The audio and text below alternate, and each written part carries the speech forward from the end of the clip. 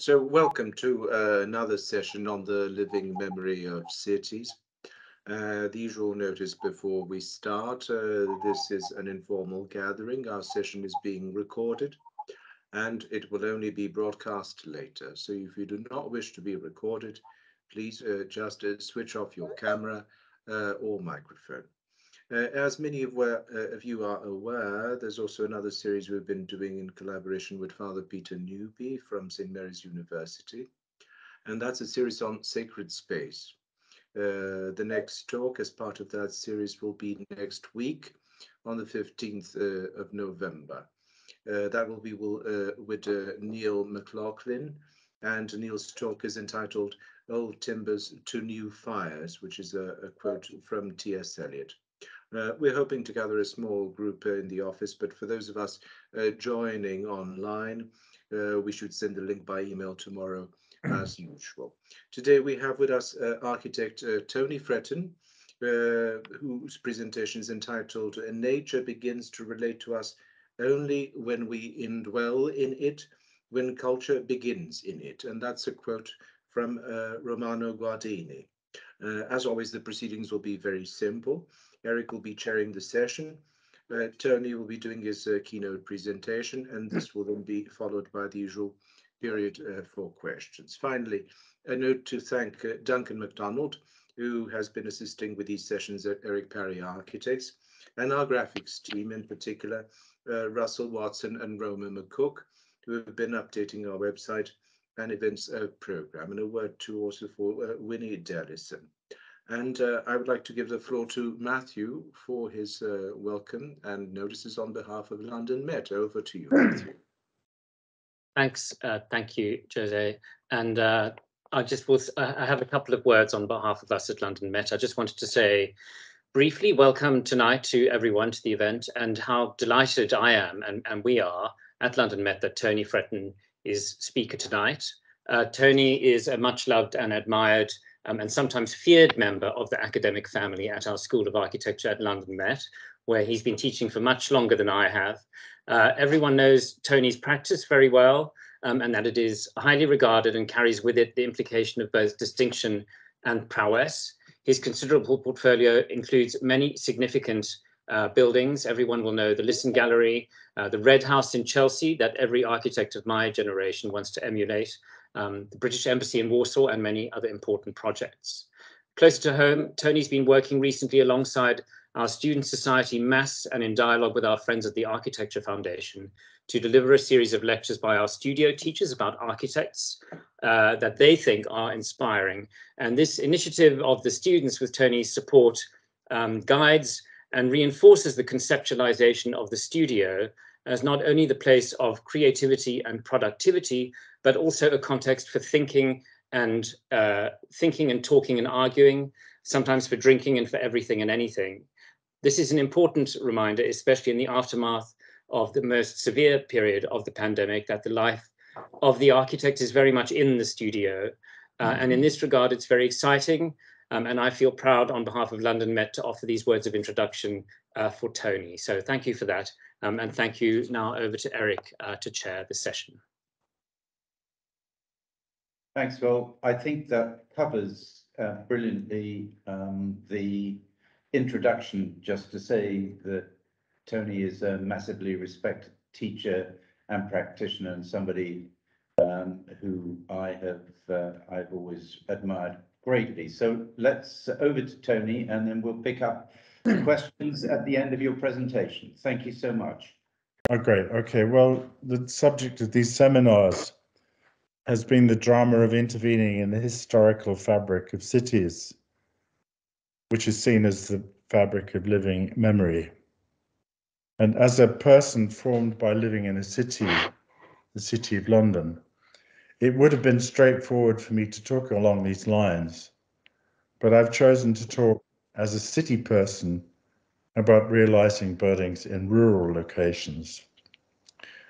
I'll talk about the design intuitions behind 3 rural projects and what I hope they achieved.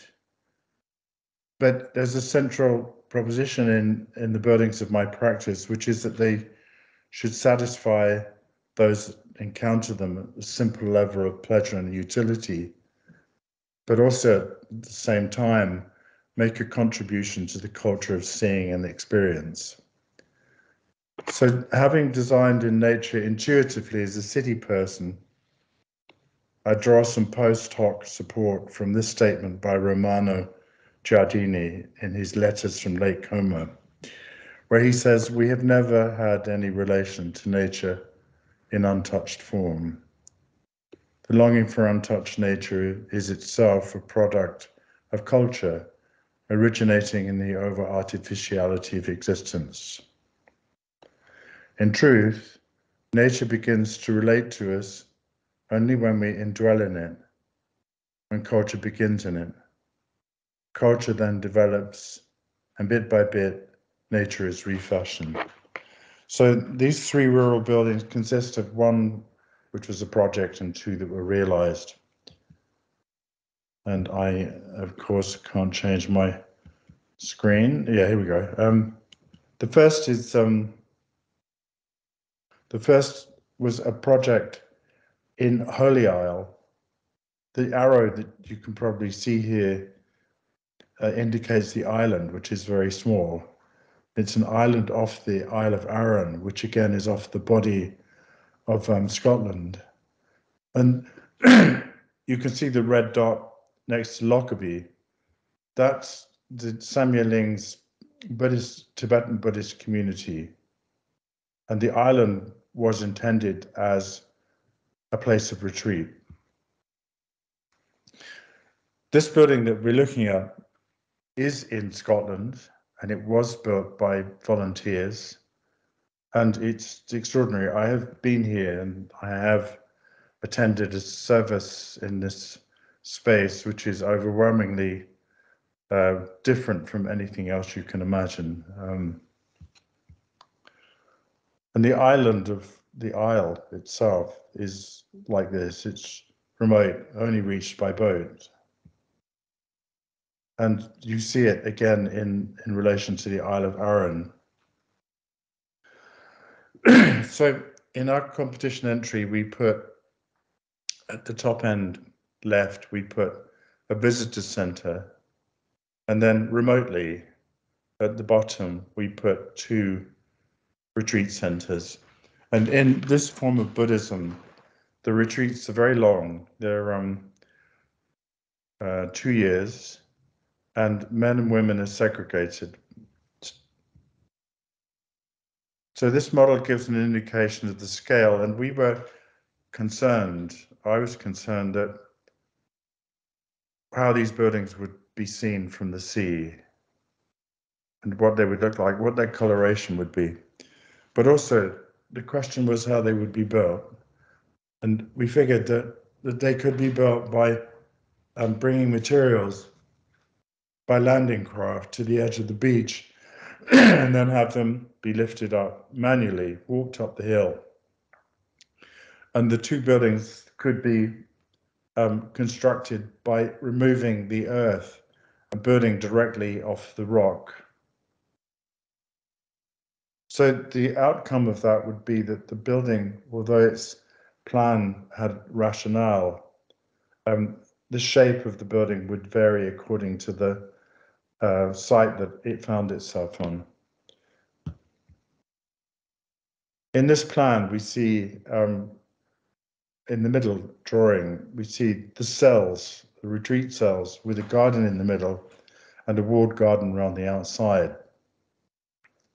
And then on the left is a temple, a religious space, and a space also for yoga and other forms of exercise, and a refectory. So it would have been very, very large. It would have had a certain level of community spirit.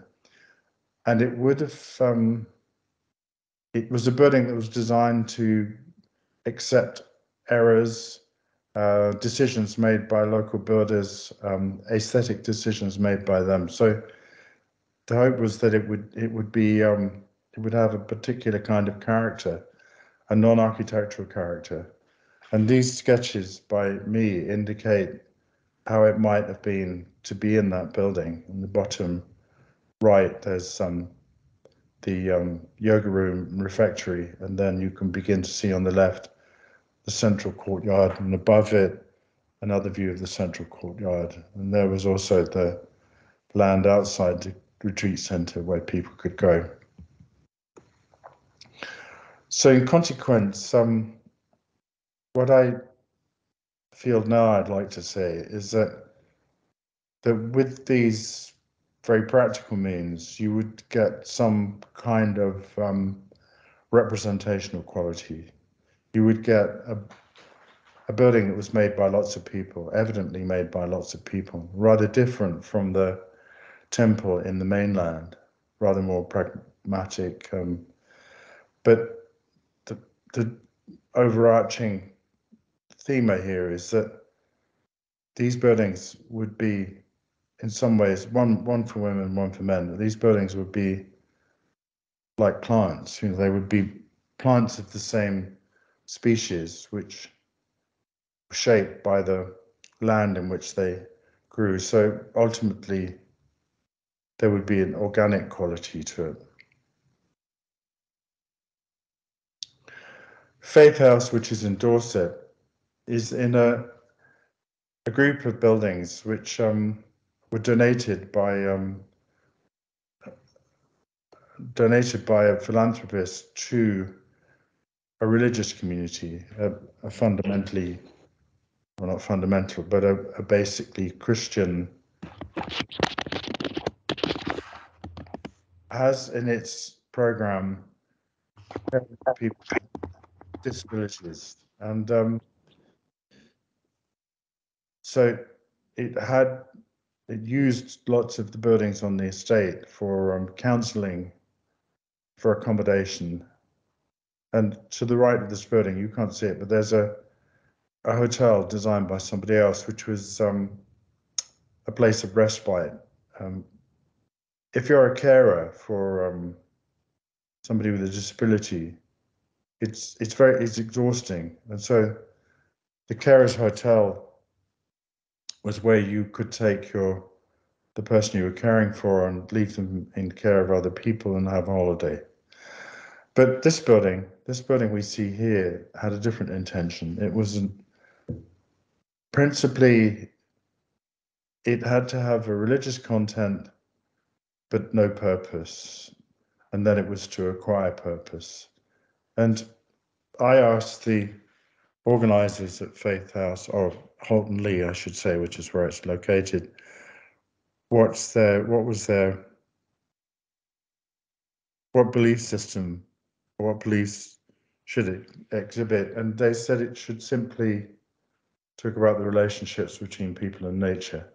And this is the only building in the whole of my career that I've ever been asked to situate. And I chose this slight raised ground next to an existing farmhouse. And the model indicates some of the way that it's arranged. There's a small room here. Can you see my cursor? Complete silence. Okay. We can't see it. Can you see the cursor that I'm pointing? No. No. All right, then I'll have to do it another way. So there's, looking at this model, on the left, there's an entrance porch.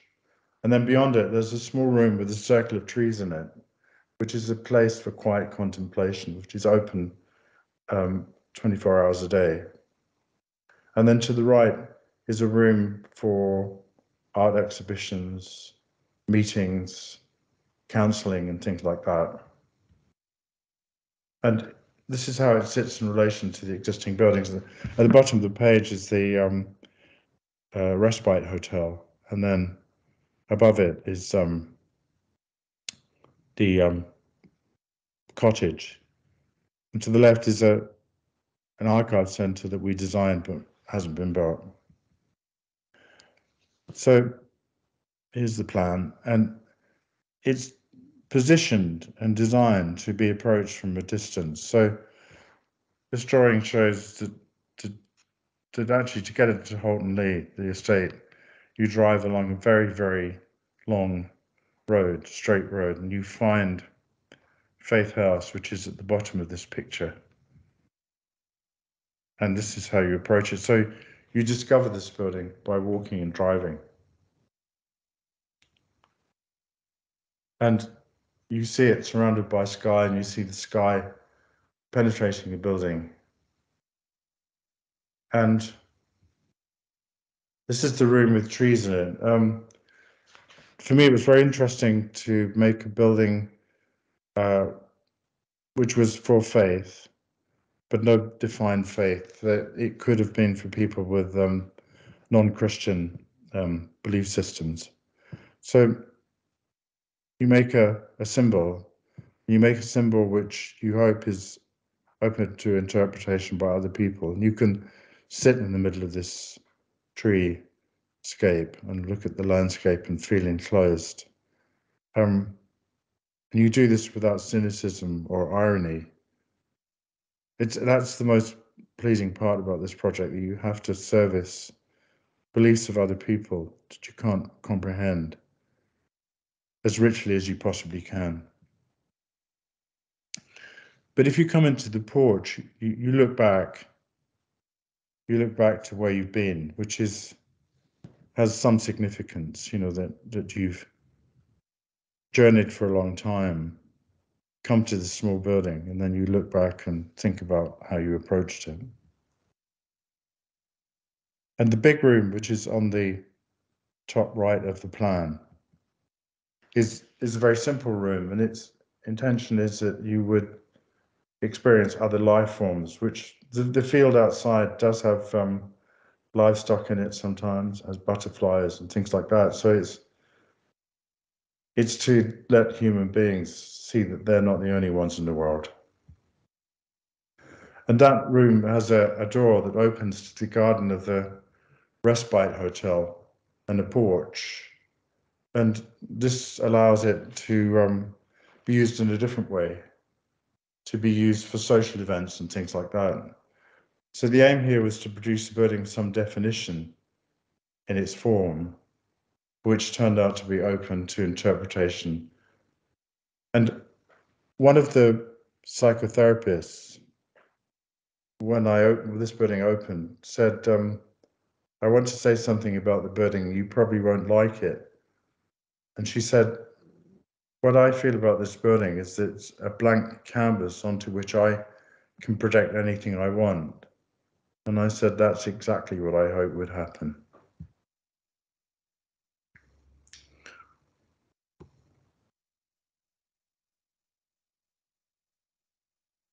The last project is the Fuglsang Art Museum in Denmark, which is 2.5 hours outside, 2.5 hours south of Copenhagen. And again, you travel a long way through flat countryside to reach this. So the experience of arrival is very important. You leave your car in a car park and you come into an existing courtyard. On the right is a white barn, which is very beautiful. And then ahead, a manor house with 3 elements in the facade and a pond. Thanks. So it's Yeah. I'm sorry. Okay. And the interior of this building is also special. It's been altered over the years. It's the ceilings in each room are different. The floors change from room to room. And in the building that we made, we allowed that to influence the decor of the ceiling and floor. And we made floors which are not like this, but actually they have their own design integrity, but they change from room to room. So the idea is that when you're in an art space, the background changes very slightly.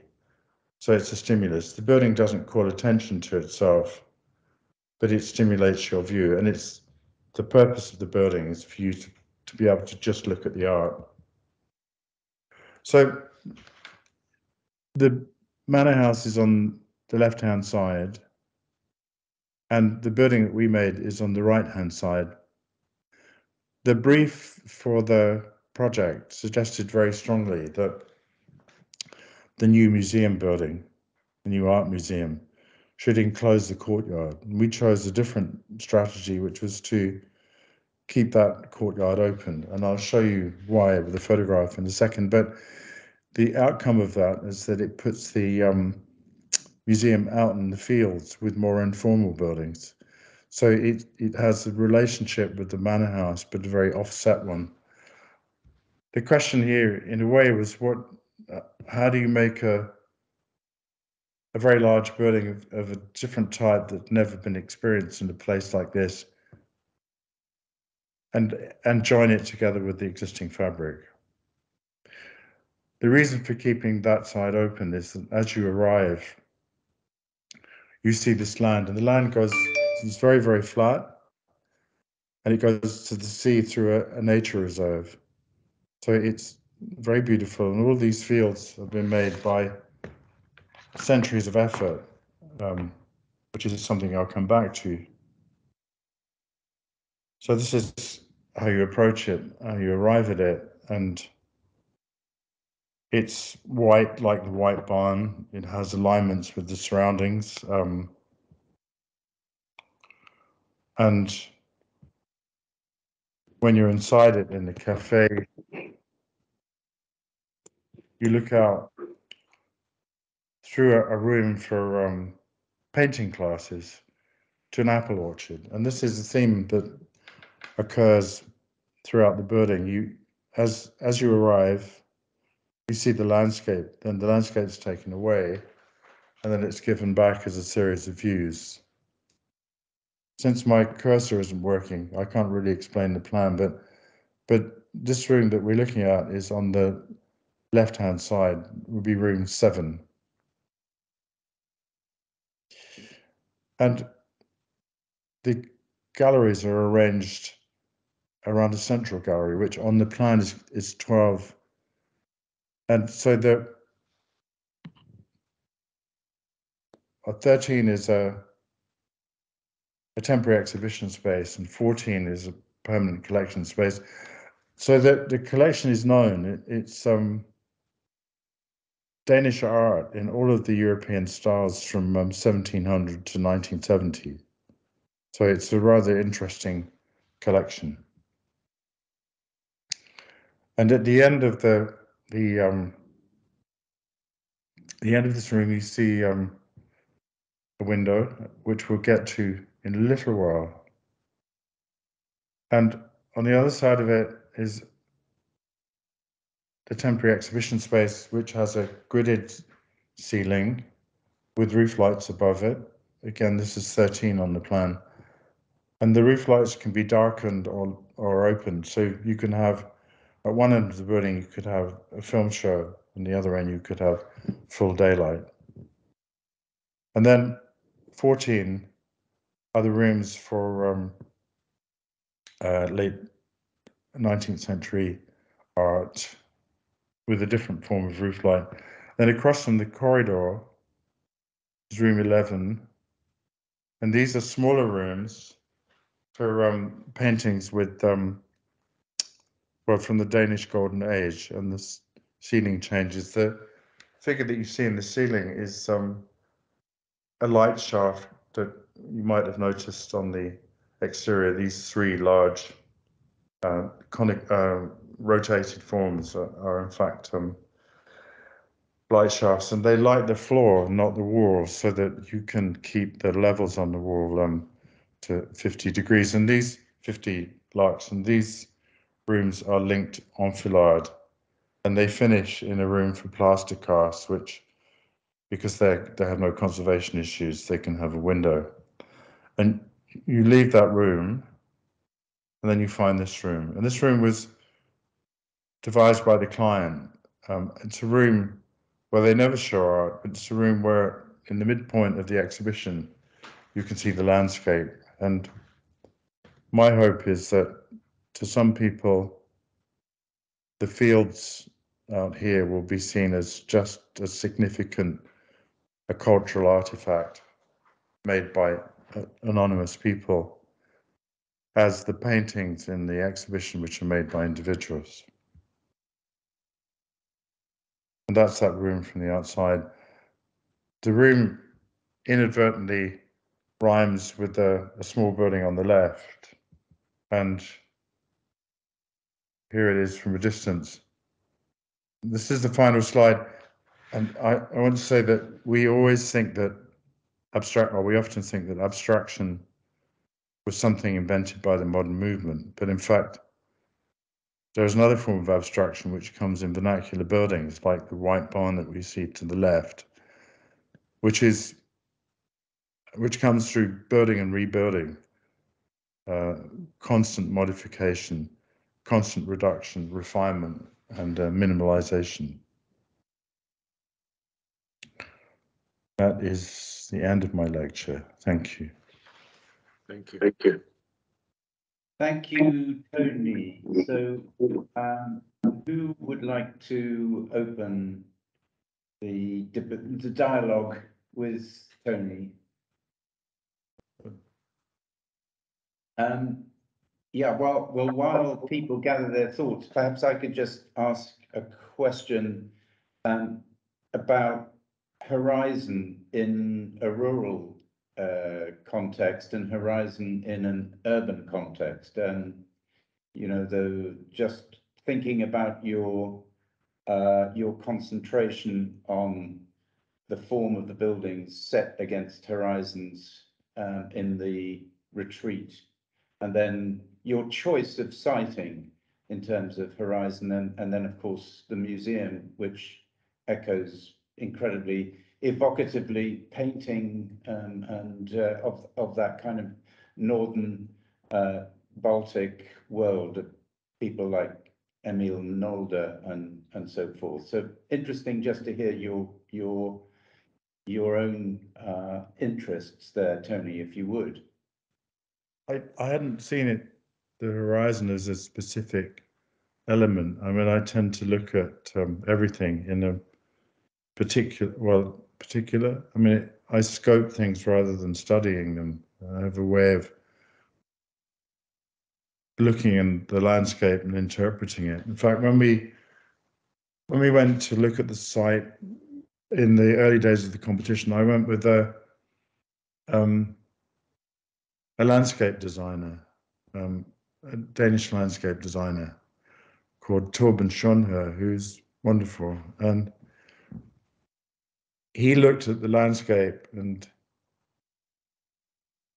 I looked at it and I saw it, but Torben looked at it and understood it. And he said that it's a landscape with small groups of trees and water, and that we should respect that. And I said, let's bring it right into the courtyard, right up to the edges of all the buildings that existed, so that the presence of the land was very, very strong. So it was a greater sense of landscaping than the horizon. But I mean, you can't, in any situation, there are predominant conditions, and the sky and the way it hits the land is, you can't avoid that.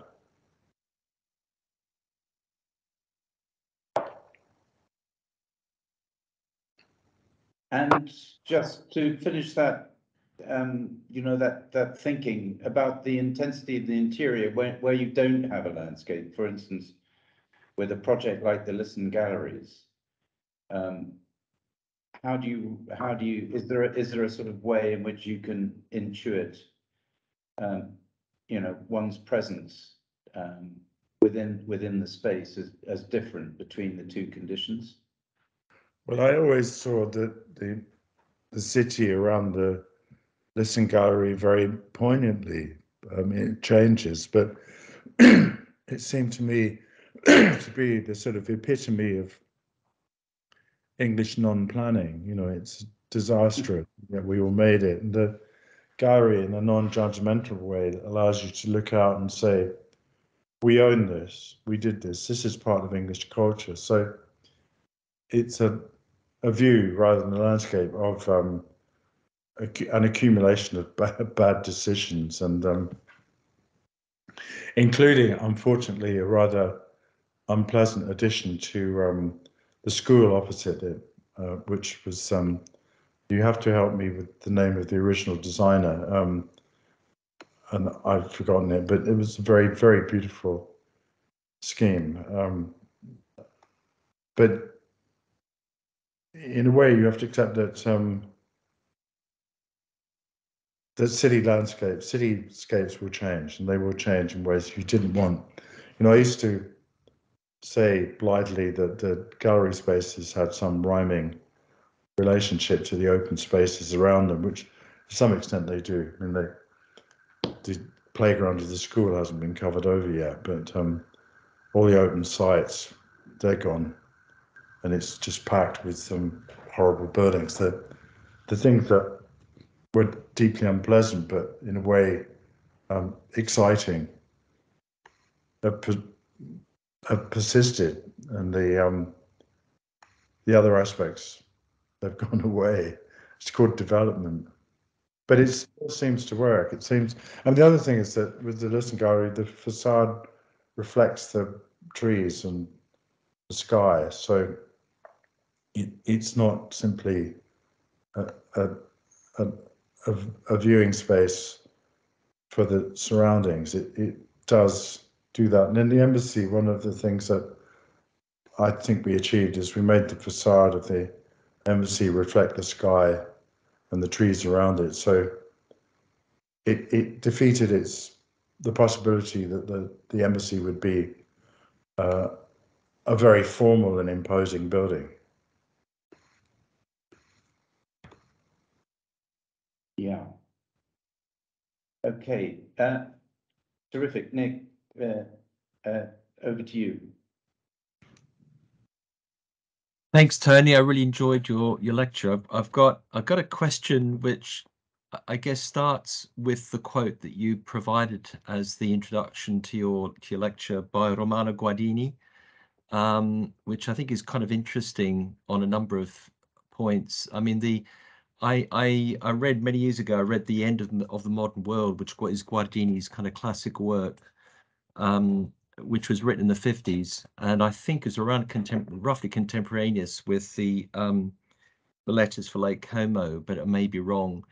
But his work was prophetic of the destruction of the modern world. He'd effectively seen the end of the modern world, you know, after the Second World War, seeing its kind of demise into something approaching the postmodern world. And I'm interested in that in the context of Guardini's understanding of nature, this kind of plea that we have to indwell in nature, and how you, as you describe yourself as a kind of urbanite, exploring this not in the context of the city, but in the context of the rural community, and maybe what this tells us about urban life, or maybe about the contemporary world in the urban context.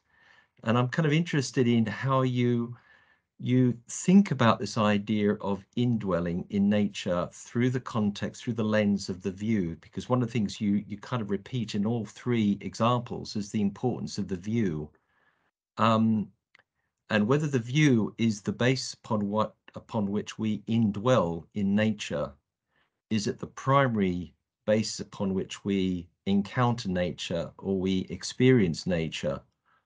Or is there something else going on here? And I think in a way, the choice of your buildings is kind of indicative of a difference, I suppose. The first two is to essentially communal religious buildings. And the idea that you have to live in nature, or you have to live in a community up to kind of 2 years as in a retreat, presupposes that you have to kind of deal with the changing seasons of nature. So time is of the essence to indwell in nature. Maybe that isn't the case when you're visiting a gallery, where it becomes kind of momentary, depending upon the time of year, depending upon the weather, depending upon, you know, what you actually encounter within the museum. And I guess I'm just kind of interested in how you see this idea of indwelling through architecture that might actually, and this goes back to, I guess, the question of the theme of this series, the living memory of cities. How do we consider nature, or the indwelling of nature, as the basis of memory? Is architecture the synchronicity with nature through time, as David Leatherbarrow described, I think in his book on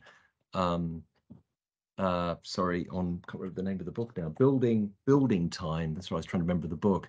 He talked about this idea of synchronicity, these momentary overlaps between the rhythms of nature and the rhythms of human life, but that takes time for these overlaps to bear fruit and to intersect and to be experienced in something meaningful. So he, in a way, he doesn't talk about views, he talks about time. And I'm just going to be interested in how you explore that, or how you recognize that in your particular case studies, or your particular buildings that you've highlighted.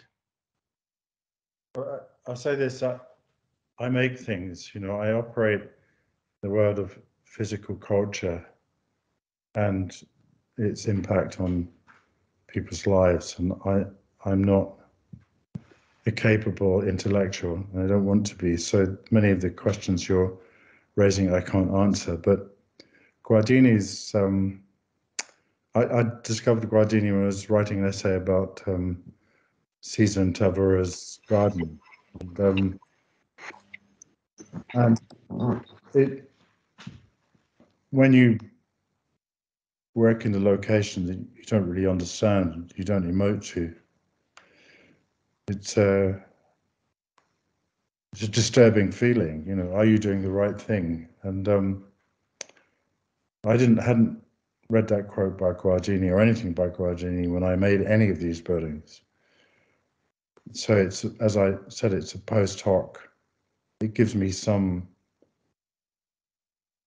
comfort's the wrong word. Let's say it makes me feel that what I did wasn't a bad thing. It had some effect, that it didn't impose architecture on the space. It made architecture that place.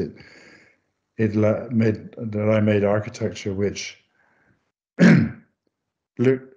came from looking at the buildings that existed, from which you can deduce a lot. You can deduce a lot about the culture of a place that you're working in just by looking at the buildings. And the building we made in central Denmark does just that, and that was a worry. And then the people who commissioned it looked at it and said, "You've let us see our city again." So in a very, very limited way, and not in an intellectually propelled way, but simply by looking at the buildings that you're making, the buildings that you're putting next to, you can find enough communicable, I can find enough knowledge, let's say, or information to make a building that has a chance of people liking, enjoying. Thank you. Yeah, Matthew, please. Yeah, hi, thank you. I was thinking also in relation to this this overarching theme of memory that we've been looking at, and specifically because we've been looking very clearly at architecture today, and at architecture all made by the same hand. These three examples all do communicate and engage with a certain ambiguity, and I don't mean ambiguity as in confusion. I mean they sort of say different things at once. Ambiguity over their claims regarding time, regarding their temporality. They sort of all have a presence that in different ways is temple-like or has this prismatic quality, and yet also sort of shed-like in a way. There's an implication that they are sort of site-making with this found axiality and alignment, but then also these moments of informality, sort of quite curated informality in each case. I mean, Tony knows this example, but I was just reminded of some of that similar or maybe comparable ambiguity. We've been talking a lot in this series about the city as a context where these issues of the way the building is read or communicates to the street is very much an urban issue. But here, in that relationship with the landscape, I was reminded of the example of Leverence and Asplund at the Woodland Cemetery, where there's that weird temporality, that it's a very modern, also sort of temple place, but it's ancient. It's about burial mounds and pieces of water and landscape and clumps of trees and places where you don't necessarily know where the bodies are buried. And there's this sort of ancient, this quite unexpected reciprocity between ancientness and modernness.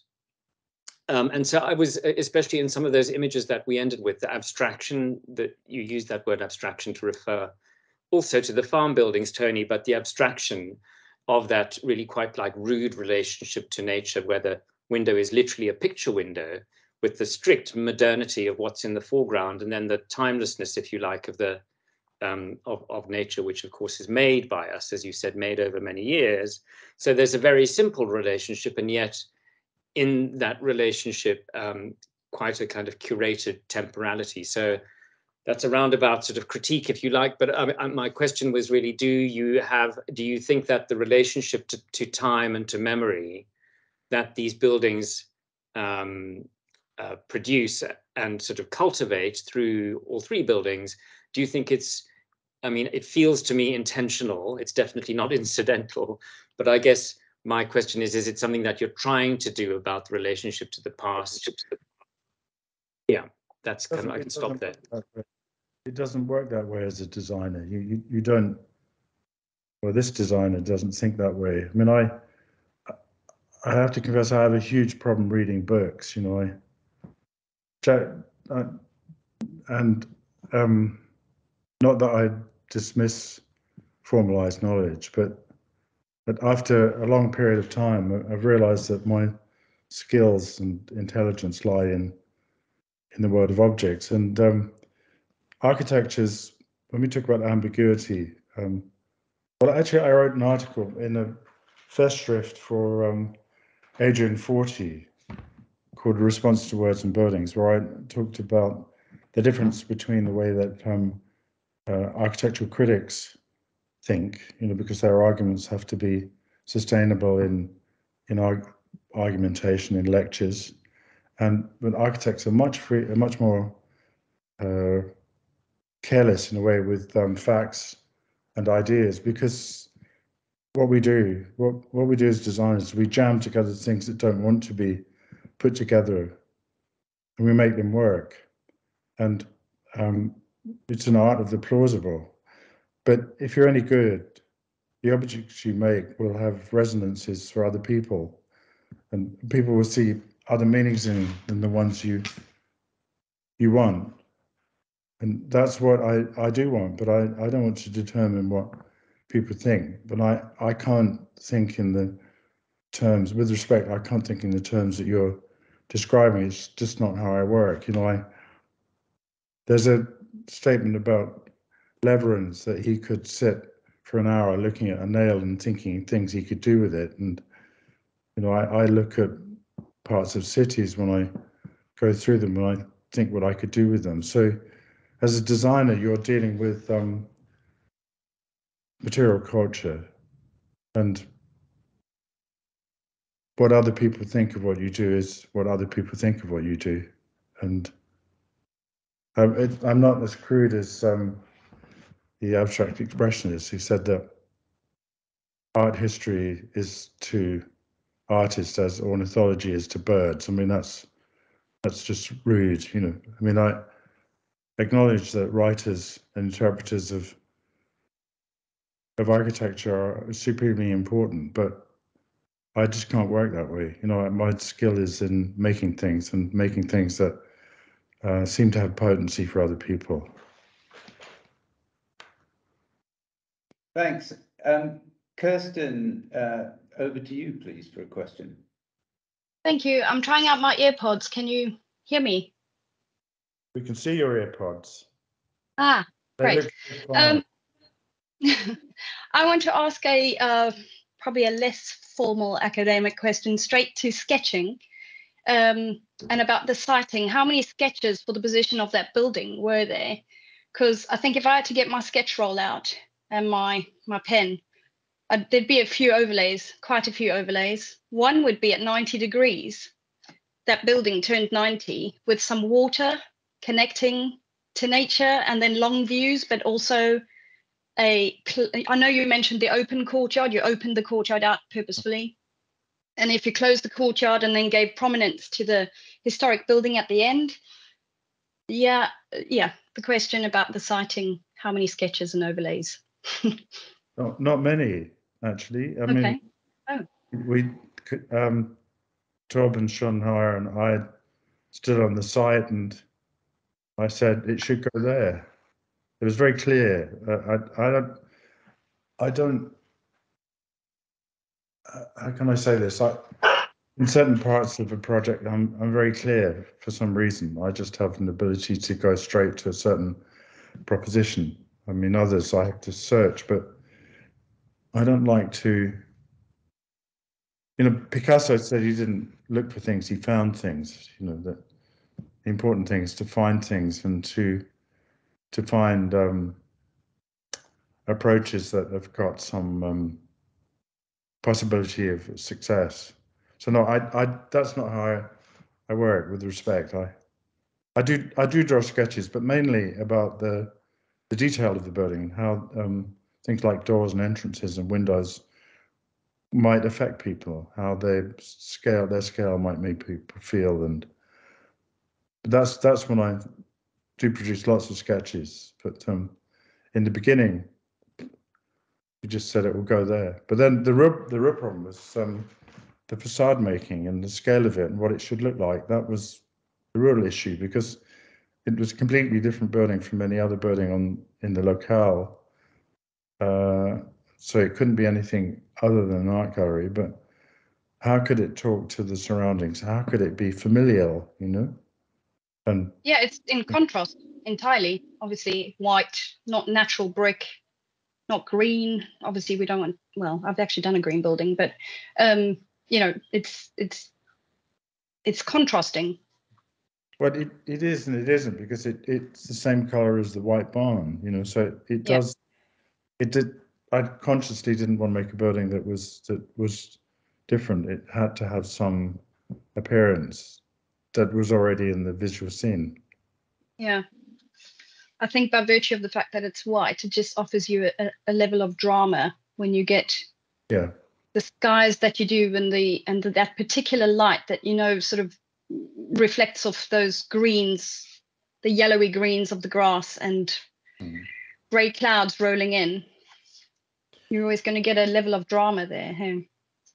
Well, you do need that. I mean, if the building had been left in the brickwork in which it was made, which was similar to the yellow brick of the building next door, I think that would have been a failure. I think that the point, I agree with what you're saying, that it needs to do, as I said earlier, you put things together that shouldn't go together as design, and you hold them together. So on the one hand, the building should, in my estimation, should be familial. On the other, it should be itself, you know. Yeah. So familiar in terms of scale, and then offer a presence in terms of contrast. I agree. I love that it's white. For what that's worth. Scale and humble. But like all good families, it should have. It could allow itself to be the member of the family that went furthest and thought more and had more style. Yeah. Thank you. Thank you. Christian, please. Hi, I know you're not feeling terribly well, so no, it's fine. Thanks anyway. Yeah, hi Tony, I enjoyed it.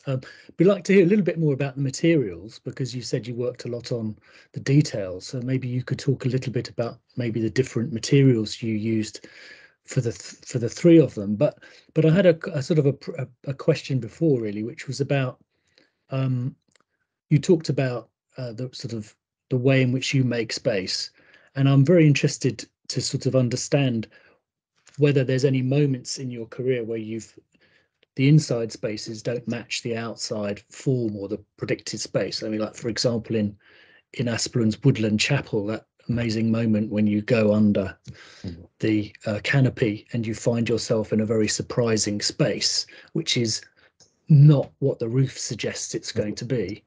And I was very aware in all of your schemes that there was a very clear relationship between the inside and the outside, even in the Danish one, where obviously the very strange twisted, if you like, formal roof lights do something with the external form of the building and then do something practical inside in terms of the light. Still, there is a sort of sense of matching, which is not always the case in galleries. So that relationship between inside and outside, were there any moments when you thought of shifting from one to the other and creating more of a sort of difference between the two? I can't do what Aspen does, and I have to admit that although I like the Woodlands Chapel, I find it horribly effete as well at the same time. You know, it's sort of the Aspen could be wonderful and completely consoling, or he could be sort of painfully fancy pants. And the library has that in spades. You know, some of it you look at with absolute wonder, like the drum space, and then some of it you think, please. So I do instinctively look for some kind of consistency between inside and outside. But vis-a-vis materials, the Holy Isle building was, I neglected to say, was to be made of wood, an untreated wood, on a wooden frame, which would have been easy to carry up the hill because you couldn't get motorized. Well, you probably get a four-wheel drive to bring stuff to the site from the water edge, but in short lengths, you know, and nailed together with something like a Weston red cedar cladding that would color down and would be less conspicuous. The Faith House, the same thing. It's a very early timber frame building with a newsprint as its insulin, which the local builder hated and didn't want to do, and eventually did do it. And with red cedar, at that time, I was looking at how you could make buildings that were extremely low maintenance for clients who didn't have very much money, you know, so they wouldn't have to constantly repaint them, and that the building would look all right in years to come. I mean, wood cladding is very strange because if the sun gets on it, it gets tanned, you know, and if the rain gets on it, it goes black, and you can't really predict it. When we made a wooden building for the outside the Tower of London, which is very funny, and eventually we persuaded the Tower of London people to have it painted white with a white stain, and they would have to repaint it because it would look really dismal. I mean, you have to think whether a building's becoming more and more weathered is welcoming, you know, or is it not? Is it like a failure? These, you know, one thing that's a success in one condition, one situation, is a failure in another, and that's what you have to think of as an architect in terms of materials.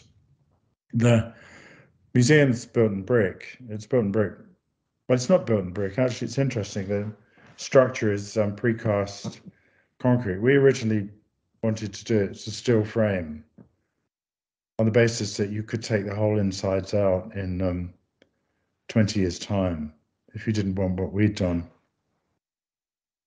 which is what a lot of galleries do. You know, their desires for appearance and light change, and so we said, okay, let's make something that you know, where our architecture could just be destroyed, the interior architecture, but in Denmark you don't do that. You use precast concrete slab construction.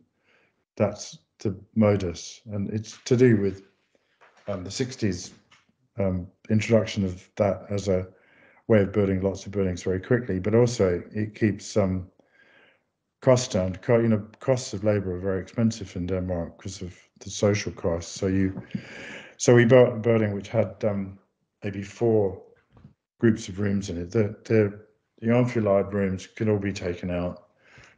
So you could turn it into a long gallery. So sometimes you're surprised when you're working in a country that's not your own. You often what you would naturally do in your own country you can't do, and you have to move very quickly. I mean, that's working in Holland. We found that there were let's say materializations that the building trade in Holland could do that were miraculous to us. You know, lots of precast terrazzo staircases and things like that, which you struggle to get here. So each culture is different in what it lets you do. The brick bonding's slightly strange, isn't it, at the gallery as well? Excuse me? The brick bonding is not, it's not like something that'll happen in the UK either, is it? I seem to remember. It's stretcher bond in weak mortar, so we didn't have to have any expansion joints in the facade, but it's very common in Denmark to use brick as an external cladding. You know, that's very established. And in a way, the love affair I had has been with Danish modernism of the 60s, which used brick, painted brick. And it's interesting, in Denmark, there's a culture of people who are a little bit younger than me that think what we're doing is all right. And then there are people like Bjarke Engels who won't let me access his website and things like that. So it's interesting how when you work in foreign cultures, what dust arises when you stamp on the ground, you know. Thanks. Any more? Dagmar, do you want to ask a question? You don't have to. You're on mute, Dagmar. There you Yes. go. Well, actually, I did have some, I made a little note of a comment you made very early on in your talk about the retreat center. You mentioned that you wanted it to be built by local builders and be non-architectural in character. Yeah. And you showed that picture of the temple where you had gone to a service, which was kind of non-architectural. When I look at these little windows on Teams here, most of the participants are in rooms which are very architectural in character. There is a kind of homogeneity to it, you know, white walls and a certain type of art and certain type of lighting and so on. And I wondered whether you really did mean that you would be happy with those retreat rooms being non-architectural in their character. How did you envision that? Well, in fact, the very formal buildings that I showed were built by volunteers. They weren't built by local builders, as I understand it. And that, I think, is part of the ethos of Samye Ling, that the monks build it, you know, they get on with it. And so it seemed to me plausible that the retreat centers would be built by unskilled people. So you have a very simple construction system of framed wood with cladding, and the cladding would go horizontal and the building would be at an angle. So it would be, or maybe it wouldn't be. Maybe if I'd come to site, it would have all been different. But I thought that what did I think? I thought it would be a contrast to the formality of the buildings in central Scotland. It would be it'd be unexpected. A lot of leverins. I'm working on a lecture on leverins, which is scaring me to death because I don't know enough to talk about leverins. But one thing that I particularly like about leverins is his susceptibility to vernacular building. You know, and I've always liked vernacular building. I've liked the fact that a window was, let's say, originated 1,000 years ago, and with animal skin over it, you know, and then glass was invented in small panes, and then double glazing was invented, and then very large double glazing was invented, and then a window with a wooden frame inside, aluminium on the outside was invented but it's still a window, you know. So I'm delighted by the cultural history of things that buildings are built from. When I worked between high school and going to architecture school, I worked as a hod carrier, a bricklayer's labourer, and what I liked most about the site was not the built buildings. We built buildings that were awful, you know. So, but it was the piles of bricks and holes in the ground had this quality that appealed to me, and it's always been. There's been a particular appeal about materials for me. I mean,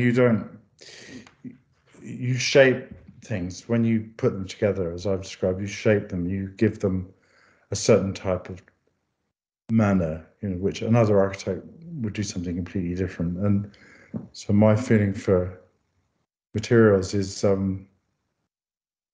they're alive, you know.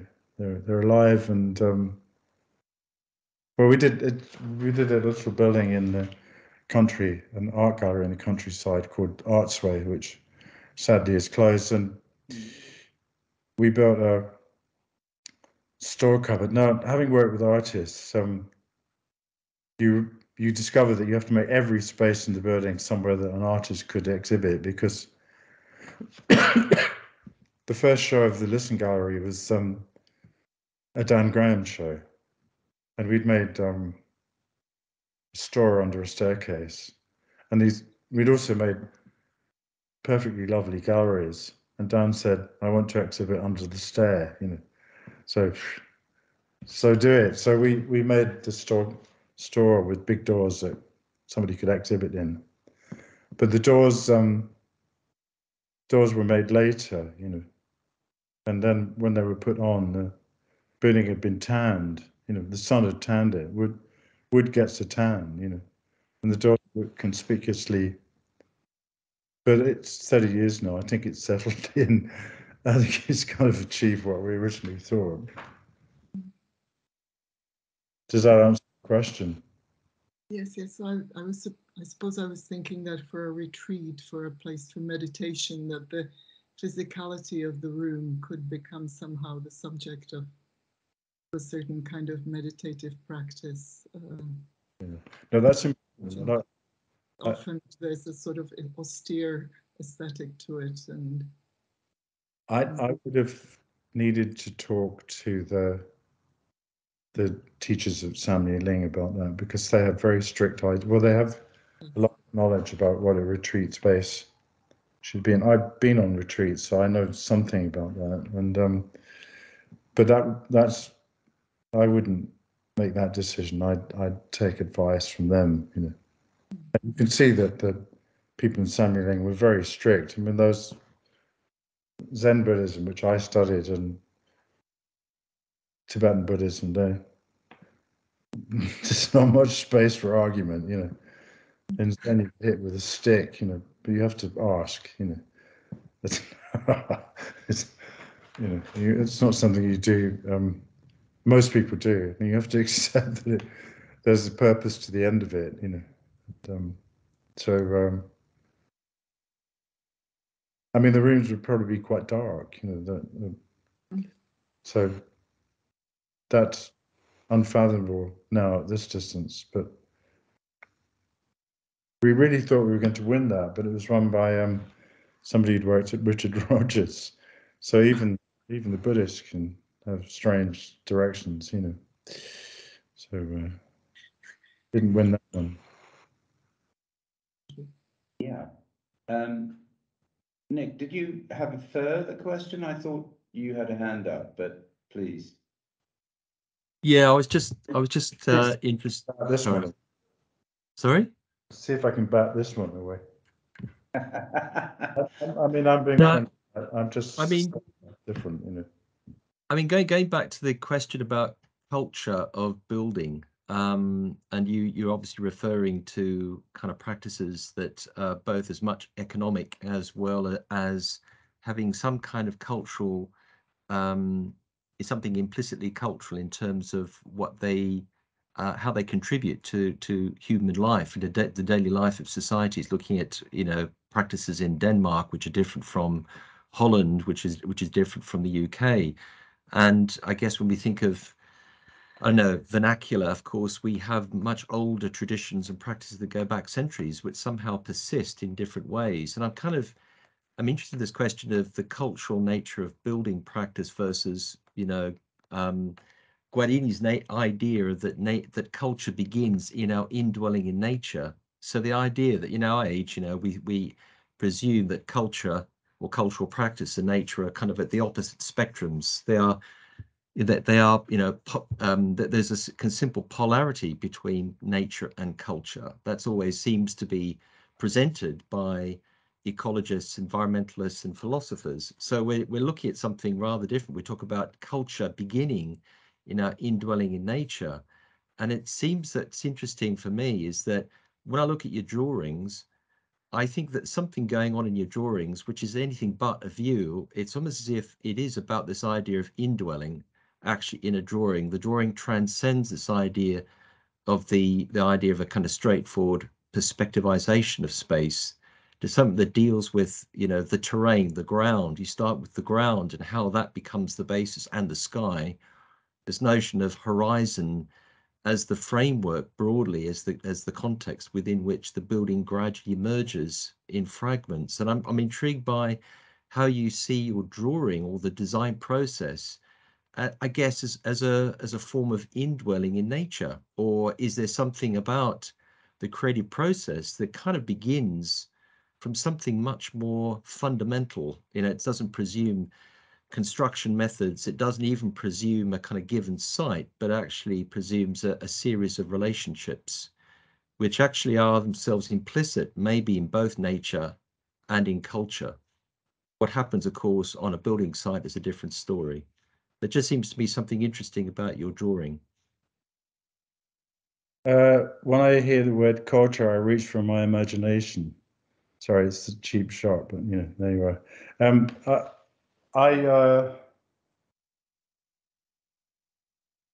What do I think?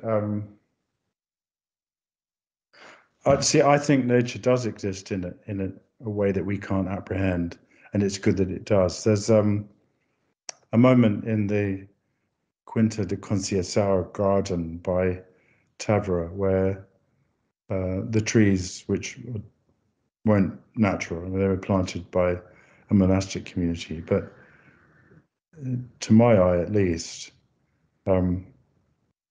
those Portuguese architects from that period were able to make buildings which had powerful connections to the surroundings, not only the natural surroundings, but in that garden. The tennis pavilion looks out to a dockyard. It's like in Portugal, if there's a beauty spot, somebody would put a shoe factory in it.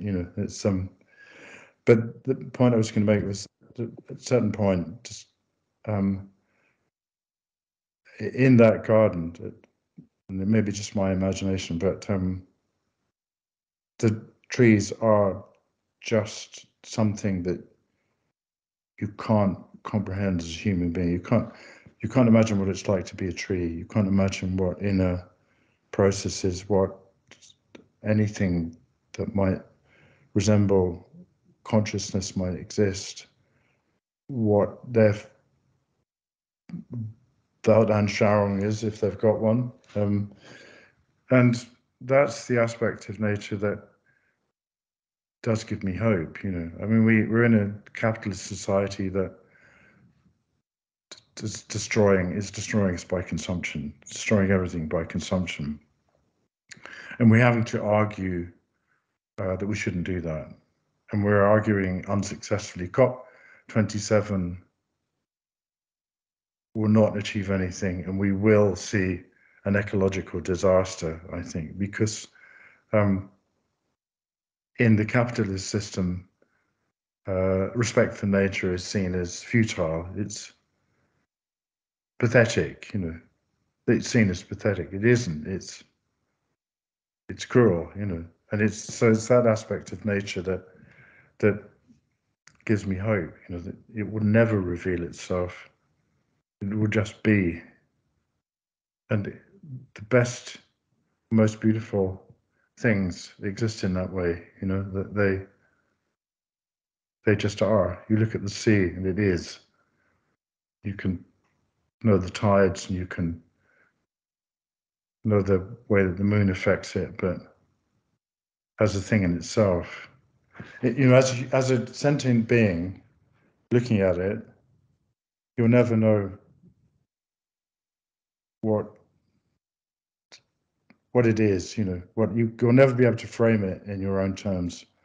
Well, you do. I mean, poets frame it. They frame it in human terms, don't they?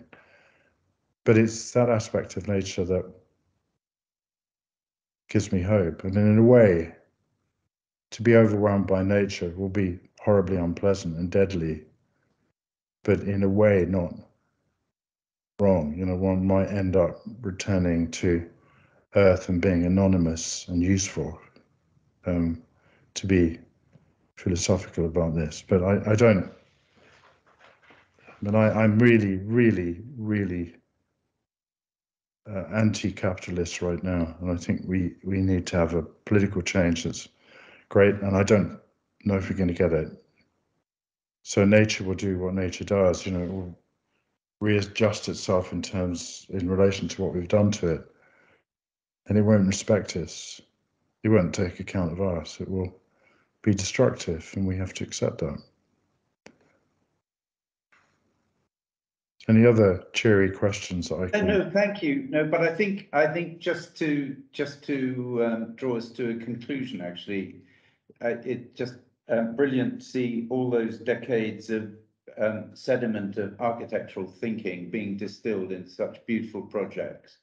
And I think, you know, I would just say, in the kind of stormy world we're in, tonight was an absolute delight. And thank you so much for sparing your time to share your thoughts with us. And the dialogue was wonderful, Tony. So wishing you well, and look forward to the next occasion when we can actually see each other. I think Christian's just raised something, but I'm kind of drawing things to a conclusion right now, I think.